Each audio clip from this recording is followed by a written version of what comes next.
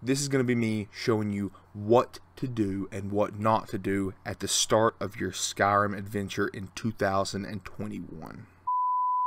Alright, what's going on, everybody? It is your boy Senpai Billy, back at it again with yet another awesome video for you guys today. I have taken a little bit of hiatus from the last video, which was a shiny Pokemon video, kind of out there. I just kind of wanted to get something out to you guys because I really have been having some technical difficulties getting some videos out for you guys. I want to go into that a little bit later in the video maybe, but for right now, like I was talking about the technical difficulties, I had to delete all of my Skyrim characters, so, and I don't know why it made me do this, but it wasn't loading the character. It would crash every time I would go into the character, and I don't really know why. So what I did, I went ahead and just deleted everything to do with Skyrim on my Xbox, re-downloaded it, reset my Xbox, and now here we are. We've got a much better setup going on now. Alright, so here we are in the character customization. This is pretty much going to be the guide character from here on out. We're going to go with Khajiit just because, I mean, why not? Probably going to go with a dude on the account of the name. Probably wouldn't work. Let's pick a good one. That one right there. Perfect. Skin tone, perfect. Weight is perfect. I don't know why you have to reset that to get the good weight. I'm just going to go through here and make him, and then I'll come back to you guys when we get the name. Alright, didn't do much. Changed the color of the eyes, changed the color of the chin, and we pretty much got this guy how we're wanting him to look. He looks pretty cool, and now we're going to name him Mufasa. And another thing I really wanted to do with this guy, on all of these guides, I'm going to show you guys exactly how to do it, and I'm going to show you guys me doing it also, because with the first Skyrim guides, some of the stuff I already had level 100, like Conjuration and stuff like that, I'm pretty sure, and I didn't get to show you guys me actually leveling it up. I don't know if Conjuration was actually one of them, but I think it was. I kind of want to show you guys 1 to 100 or 15 to 100 or whatever we have the skill, wherever we have it at the time of me doing it. And I'm probably just going to power level this guy to get him up to where we can just pretty much do anything in the game. Mainly because I've got some guides on here that we're wanting to do, and I don't want to really rehash. The only one I really think I'm going to rehash is the smithing one, because you guys have given me a lot of hints and a lot of comments to streamline that video a lot and make it a lot more efficient on the player and on the person using the guide. So I probably will that, and it's my most viewed video, my most popular video by actually, like, I think it's like 5 times bigger than the closest video. It's literally 50% of my YouTube channel. So we're going to be remaking that video, and we're going to be remaking it better, 100 times better than we did it the first time. Oh, that guy got his head cut off, I guess. That's horrible. But I'm going to cut here. We're going to go until we get out of the first dungeon of the game, Helm's Deep, Helgen Keep, or whatever it's called. We're going to go through, get all that done, and then we are going to come back right when we get out with Ralof. Alright, so right here, I actually am going to stop right here and wait on my boy Ralof. I'm not actually going to leave the premises. I think that he should be on his way any second. I'm going to wait for him, and I will show you guys the very first step to getting the best start in Skyrim. Okay, right here, you want to get him like that. Come over here to settings, go up to gameplay, and put it on legendary difficulty. Get in front of him here, actually, it's your sneak here, and you're going to want to back him up really quickly, because he's going to go back just a little bit every single time. Yeah, okay, slow it down, don't go as fast, and it'll level you up every single time. So you can basically get your sneak up to level 100 already and be whatever level you want, pretty much leaving Helgen Keep, because you can over and over again legendary the skills. I'm not going to do that because I really don't care to. Okay, we're still on legendary. Okay. Make sure to change your difficulty back down to whatever you're playing at. I'm playing at novice, so much more manageable. Alright, now that we're out, we can pretty much go wherever we want. I always recommend coming straight over here, and you should find a Shrine of Talos. If you guys would like to see some Legend of Zelda Breath of the Wild, or maybe even a Let's Play on that, I really just want to find my game that I can play besides Skyrim. Minecraft wasn't working out, sadly, but Zelda is actually much closer. Here's the place that we're looking for, but Zelda's actually much closer to Skyrim, so maybe that might work out here in the future. But we're going to take all the gold, and you should be able to come over here and find some gold on these people too. An iron mace. This is the money bags right here. He's going to have something like that right there. Potion, some Thalmor orders, and then those really expensive robes that you can take early game to get some gold. Alright, if you look up there, you'll see that standing stone icon up there. You're definitely going to want to go to that and kind of try to be thinking while you're walking that way of which direction you're going to want to take your character, be it mage, warrior, or sneak.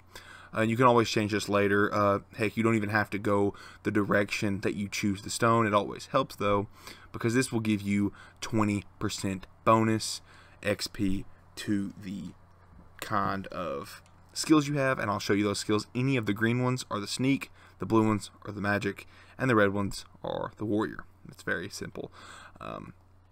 Rayloff is right there. And now pretty much Skyrim, the world is your oyster. You can do whatever you want, but typically what I do is Ember Shard Mine, and I'm not going to do that this time, mainly because this is just kind of a guide showing you guys things to do right when you get into a new world, or new playthrough. Mainly what I would do is go over there and start farming that glitched chest. And there's our destination right there. So I've pretty much given you guys the way to level up early game, super early game. Like you could literally level up to 100 right there, or 200, or however long you want to sit there and just smack Rayloff's back. I don't like doing that though. I don't like to break the game that early. I kind of like to play a little bit. And there are certain skills that I don't like to abuse, and I'll show you those right now. I don't like to abuse the two-handed, one-handed, or archery, any of those, or the armor that I'm going to be using. So if I'm going to be using heavy armor, I will abuse the light armor to level up, but I won't abuse the heavy armor so that I can level up stuff while I'm playing, because I like to have that sense of progression. Sneak, I don't, because I like to sneak a lot. Lock picking, I don't, because I like to lock pick a lot. I don't ever pickpocket. I don't really, I mean, that one's hard enough as it is. All of the magic, I never use them, except for restoration, so I power level all of them. I power level enchanting, obviously, and smithing to get the best gear. But I like to use the ones that I use in combat and while playing the game. I don't power level those simply because it kind of takes some enjoyment out of the game. I'm going to try to avoid this encounter. I think they're actually going to get it. But that's a way to start the companions if you wanted to go ahead and start that really, really soon. Alright, so now that we're here in the very vibrant Whiterun, we can do literally anything and everything. So what I like to do is go up here to, well, actually no, I don't like to do that. I like to come over here. And I've got a lot of comments on this in some of my past videos, mainly the big video that has a lot of views and a lot of likes and stuff like that, comments, of how I'm doing the getting out of Whiterun glitch wrong. This is the hardest way to do it, or one of the harder ways to do it. The reason that I use this, though, as I've explained in the comments, is my buddy showed me this a long time ago, before we really knew how to get on YouTube and stuff like that. When we were like 10, he showed me this, and I've just used it ever since, kind of as a throwback, kind of a callback to that. And I just never really changed it because it's not that hard of a way, unless you have the unofficial patch, which I believe to be the cause of the barrier glitch right here, causing this glitch. Like it won't let you up on here, but I do believe I've gotten so good at it that I don't even have to save, baby. Let's go. But I'm just going to go around here, abuse this chest for a little while. You guys have already seen me do this in a couple of the guides because it is very, very effective for getting gold. And I'll come back to you guys after I've gotten the amount of gold we're going to need. Alright, so here we are up and under the Skyforge. And if you don't know, you can pretty much get under here. And this is Yorlin Greymane's inventory. So it will have his gold in it as well, and all of his arrows and things like that. Where's his gold? There's his gold. All I'm going to be taking is the gold. Obviously, you're going to want to take all the smithing items as well. And then just kind of wait 2 days and talk to him and rinse and repeat. After you have around 5,000 gold, actually 5,000 gold exactly, or I would go ahead and get 6.